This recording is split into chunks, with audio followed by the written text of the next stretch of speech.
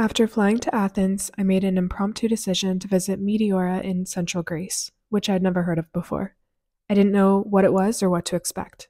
It started with a 4.5 hour train ride both ways, so be sure to pack plenty of snacks. When we finally reached Kalabaka, I met the tour group and we boarded a bus to begin. First, we visited some hermit caves. The first ones in the area were said to have been there in the 9th century AD. Out of 24 original Eastern Orthodox monasteries in the 16th century, only 6 remain, with fewer than 10 people each. We were only able to tour a couple of them in the limited time we had.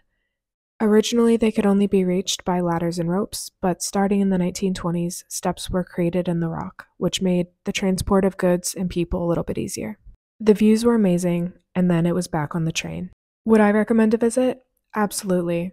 However, you'd have to decide if 9 hours round trip by train from Athens was worth it for you. Let me know your questions, and I hope that helps.